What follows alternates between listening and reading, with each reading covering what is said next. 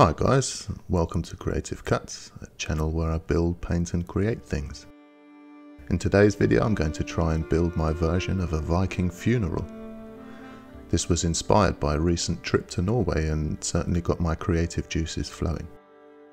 So I ordered this Viking longboat made by Revel and would build my base around this. So to give my build a solid base, I took a piece of plywood and cut out the hull of the boat so I could mock this up and plan my position.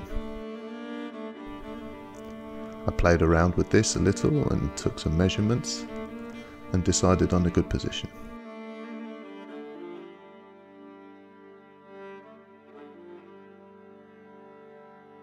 I gave the edges of the plywood a quick sand down so there would be no chance of splinters.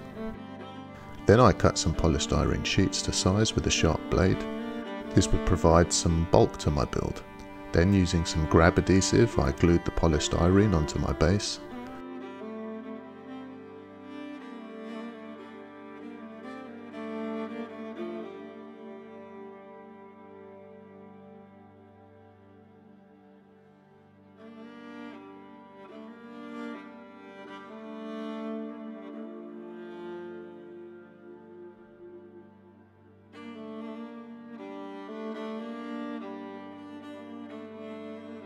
I continued with this until I had the height that I thought I would need.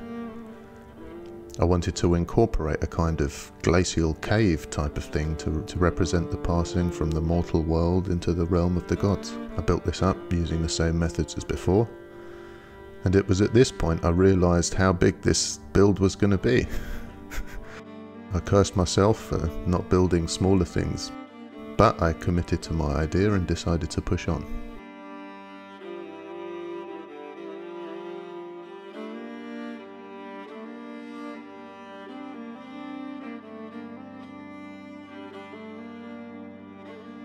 I reached for my Proxen hot wire cutter and began to carve some shapes into the polystyrene.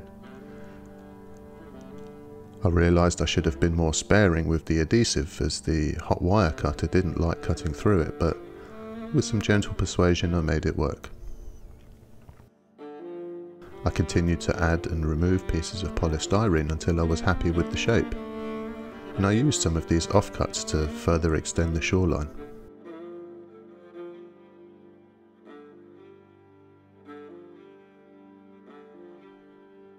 Next I mixed up some sculptor mould, using only a little at a time so it wouldn't cure in my pot while I was working. For once I remembered to wear gloves, so cleanup was minimal. I followed the contours I had carved, left it rough in some places and at times used a little water to smooth it out, and let this fully dry.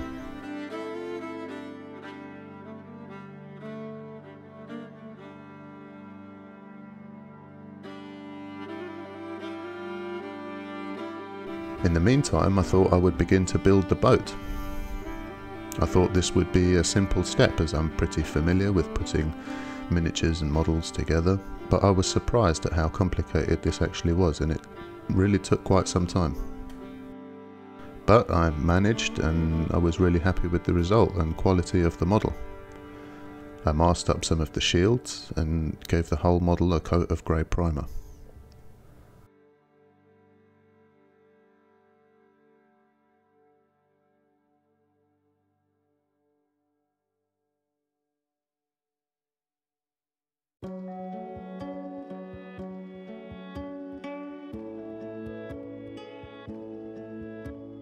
Then I had the idea of building a little jetty which this final journey to Valhalla could be launched from. So I took some little wooden dowels I had laying around, and with the help of my Dremel I set about making my jetty.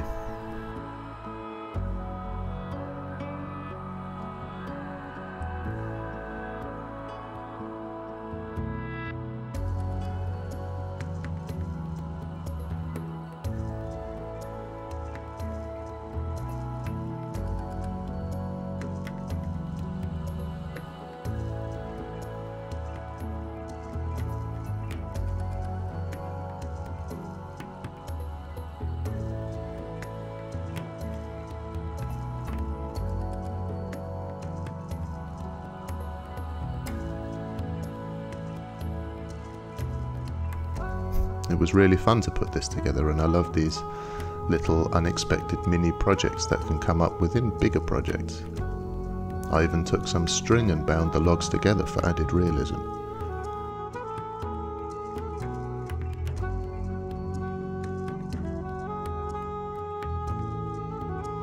Then I cut some coffee stirrers to size and glued these into place as floorboards.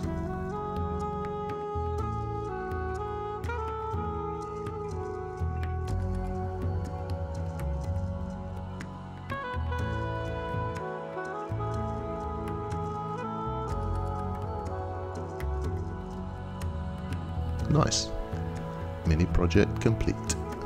I wanted to add some LEDs to represent fire, so I picked a spot and carefully drilled a hole to run my wiring through. Then I powered up my airbrush and began applying some base colours to my longbow.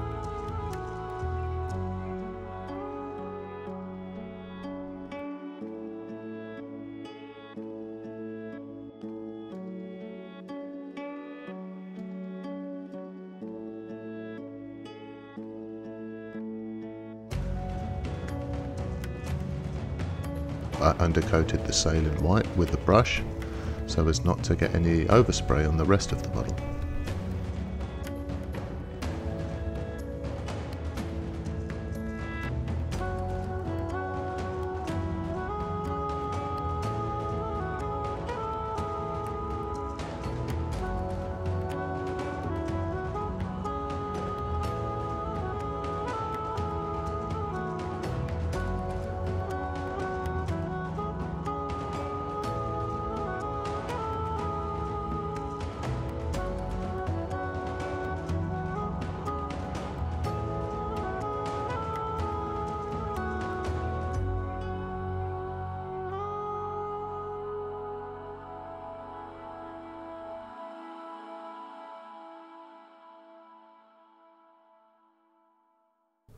The next task was to test and begin working with the LEDs.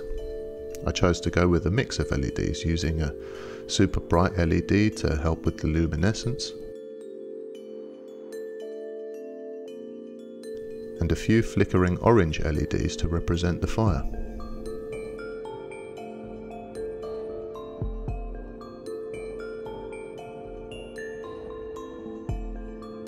Then I carefully threaded them through the hole and taped the various sets of wiring together for ease of identification. I soldered these onto battery holders mounted on the underside of my plywood.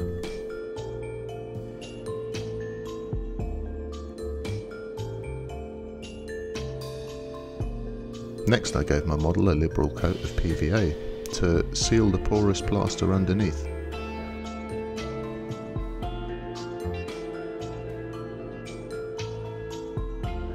And while this was drying, I took the opportunity to fill the edges and tidy things up a little. First I tried some car filler, only because I had some of this spare, and then went over this with some drywall filler and sanded it when dry.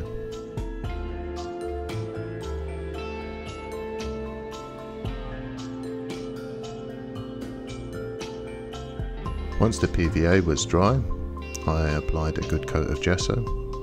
This would not only further help seal everything, but also gave me a nice surface to apply paint to.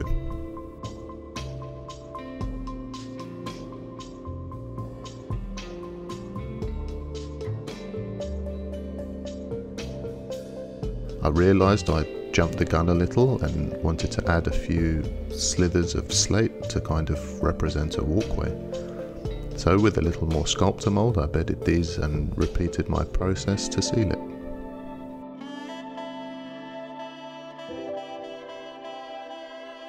Then I broke up some chunks of plaster and started to add these as bits of broken ice.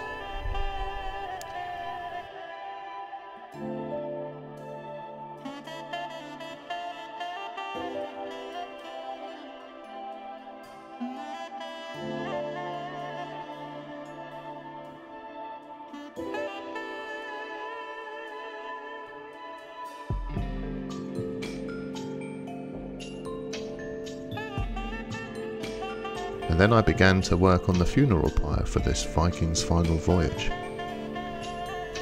This was just built up with some square sticks of balsa wood.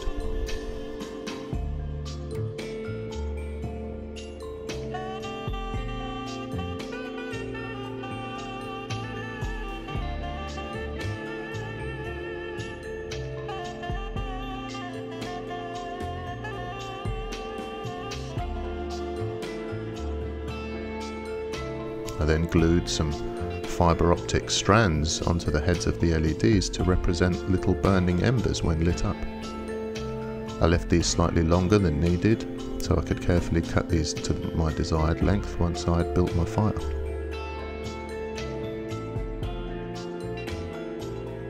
I then applied some of my homemade wash, using some black ink, some water, some acrylic medium and a little dish soap.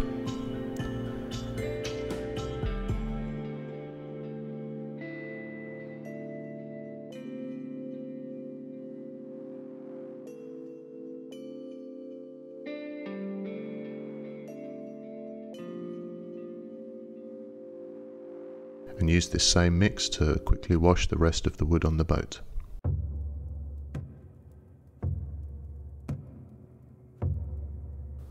I mixed up some creamy brown wash and applied this all over to instantly age the fabric.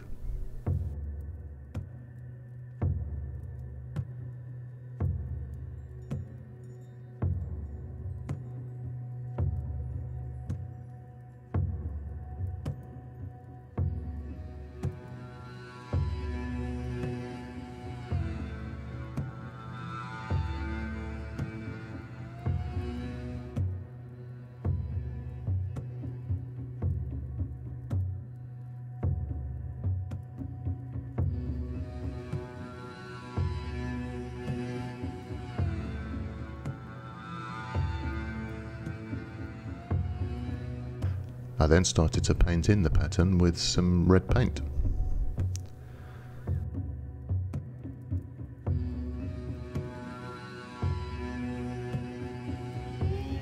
Then I got really brave and painted my glacial cave blue.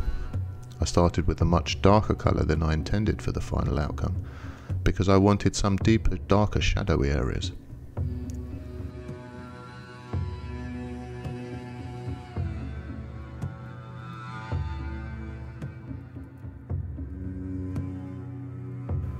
And while this was drying, I quickly came in with a little more gesso and mixed this directly on the model to create some nice smooth gradients.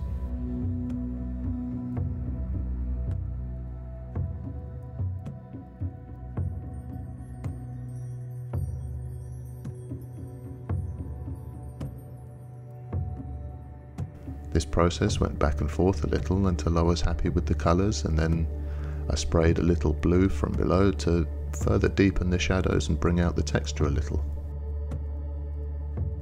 I based my jetty with some dark brown, and slowly I can see things coming together a little.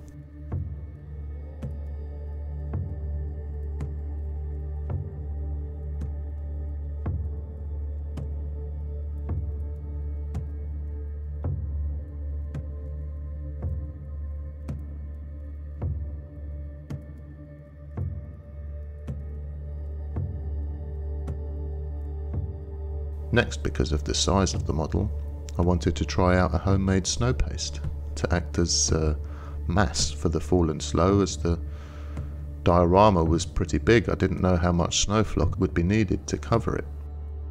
So I thought I could make as much of this snow paste as I need to help me getting out of trouble.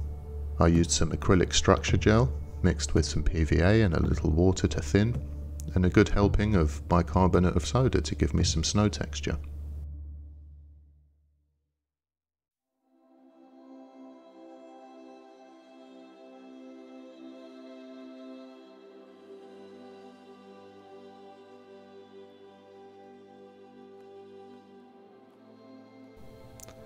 And applied this where I thought the snow would gather. And as a first time experiment, I think this worked out pretty well. Next I got some cotton balls and pulled these apart and slowly began gluing these onto my wooden pyre to make flames and smoke.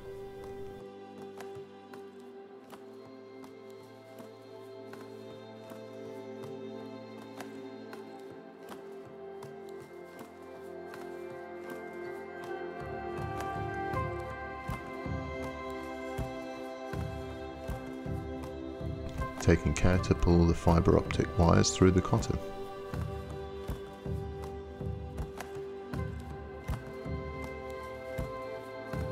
I then painted this with some yellow, orange and black.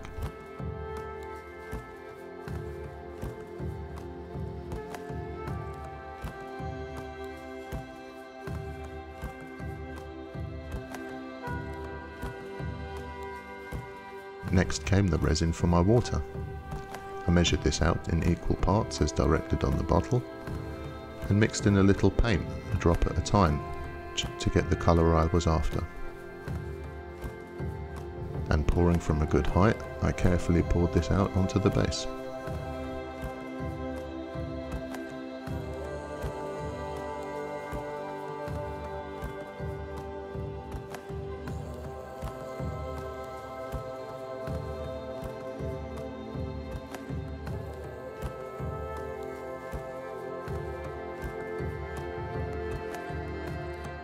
Then using a spatula, I teased the resin into all the little nooks and crannies between the ice.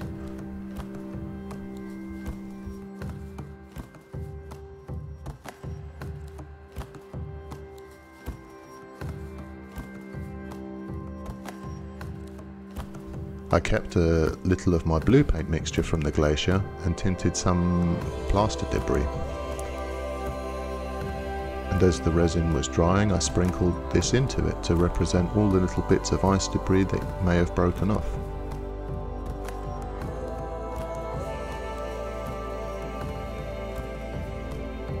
I mixed in a little white paint to further give the illusion of frozen water, and mixed this back and forth until I was happy with the level of dispersion.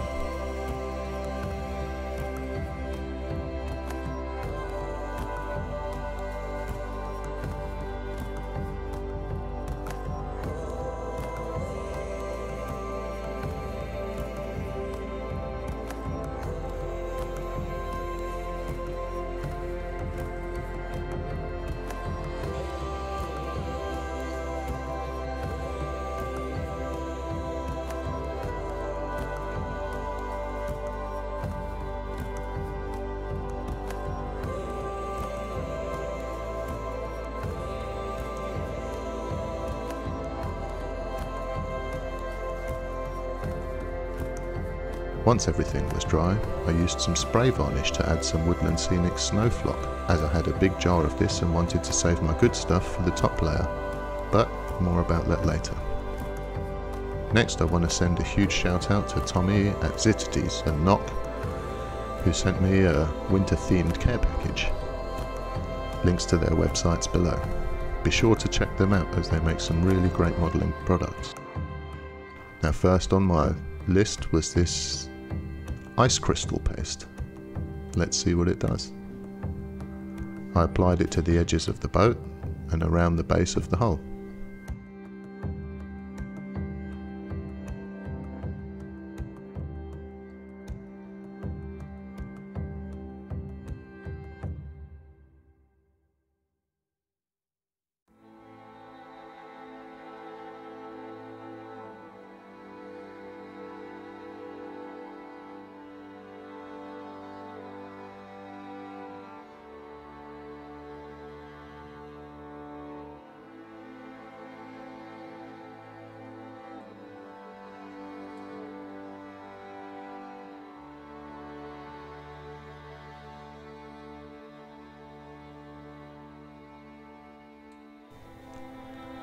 Then I wanted to make some large icicles, so I cut up some thin dagger shapes from a cover of an old binder and glued these into shape. Then I whipped out some iced Savvun, which translates to icicles. I really love this stuff and it's great fun to work with, but I found out it was best applied in small doses to achieve the best icicles. But I wanted giant ones, so I tried to use it in a way that it probably wasn't designed for, but I think it worked out pretty well.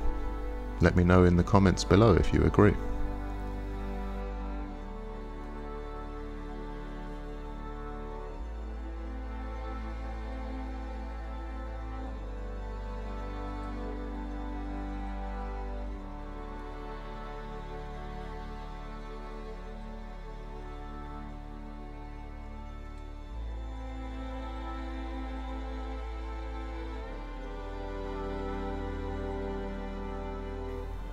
Then I mixed up some snow paste, thinned with just a little water, and applied this to various parts of the boat. Again, this stuff is great and looks really realistic when it's dry.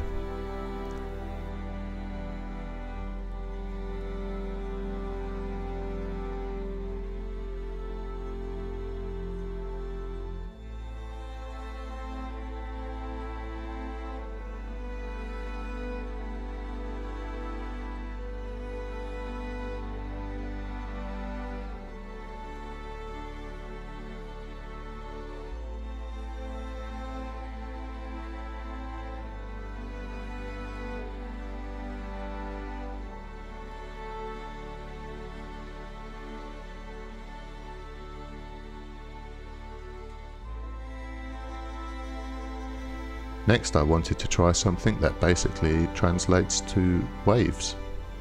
I wanted to make some ripples, and I think it worked out great, but in the end I changed the water again. But again, that's something we'll come back to at the end.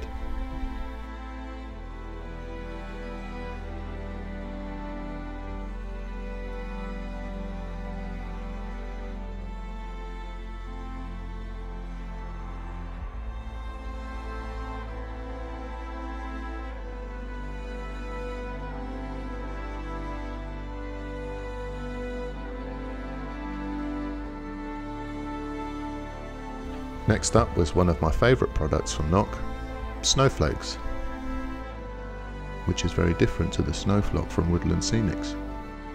This one almost seems to be made from really small fibres and has little glitter added for additional sparkles. I popped some in a makeshift sieve and slowly let it snow, fixing it with some spray varnish. I added a layer of gloss Mod Podge to try to recreate some waves and movement in the sea, but once dry I really didn't like the effect this gave, but I hid this with another thin layer of resin. I painted up a sombre looking Viking to stare out and wish his brother a good passage with many victories along the way. And that pretty much wraps it up. Thank you for joining me on this journey. I've learned a lot from doing this snow scene, as it was my first attempt to work with snow in any way. This idea started as wanting to do some sort of ice cave, but evolved into quite an ambitious project, pulling together some of the skills I've learned along the way and learning a few new ones too. If you have liked what you've seen, you can support the channel by subscribing to stay up to date with all the latest videos, smashing the like button to let YouTube know you appreciate this kind of video, and perhaps share it with a friend who you think might find it interesting. A huge thank you to Ziterdes and Noch for their continued support, and thank you all for watching. Enjoy.